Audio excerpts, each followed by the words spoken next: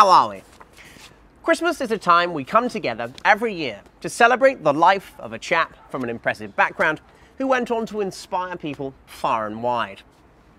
But enough about me. I'm reminded of the need during these woke times to remain classic, to not listen to the undergraduates with blue hair whinging about this so-called cost of living crisis. What is a cost of living crisis? I haven't seen one, and nor have any of my friends from Oxford.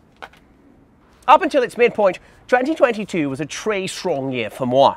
I played to literally thousands of people at the Clapham Grand. I shagged 84 worldies and 25 other women.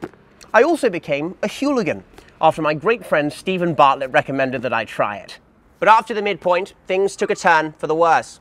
I was evicted from number 10 in a way that I thought was only reserved for people from less important classes. I was also going through a fairly prolonged dry spell, and a girl that I'd slept with was circulating the rumour on WhatsApp circles that I had a sloppy rig.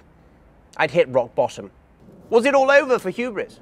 Was I to sack off my career and pursue the much more shameful lower path of becoming a hedge fund manager, or even worse, a management consultant? Obviously not, chaps. I have at least some self-respect. No, chaps.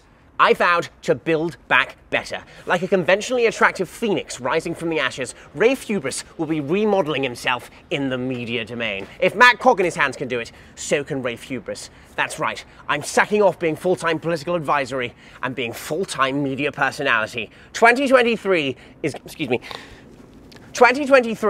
going to be the year of Rafe Hubris. Oh fuck, sorry, Christmas, yes, sorry. Whichever home county you're celebrating Christmas in this year, very, very Merry Christmas and a classic New Year.